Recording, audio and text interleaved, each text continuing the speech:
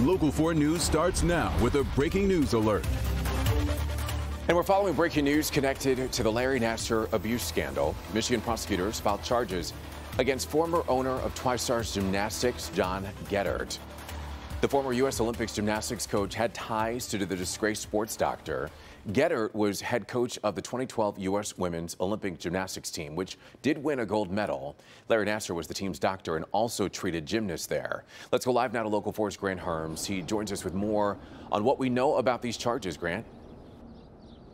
Rod, these charges came down within the last hour here. There are 24 of them, and many of them are carrying decades in prison time. Now, according to these charging documents that were filed in Eaton County, Geddert is facing 20 counts of human trafficking, 5 of those allegedly involving a minor. The charges carrying 15 to 20 years in prison each.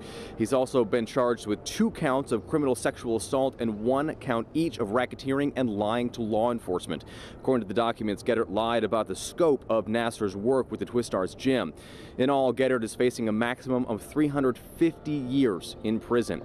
Now, Geddert has repeatedly said he had no knowledge of the crimes Nassar was committing while working as a doctor at Twistars in Lansing, where he was also the 2012 national gymnastic team's doctor. At Nassar's sentencing, the prosecutor read an anonymous survivor's account that Geddert had knowledge of Nassar's crimes dating back to the 1990s. Nassar is currently serving 40 to 175 years in prison.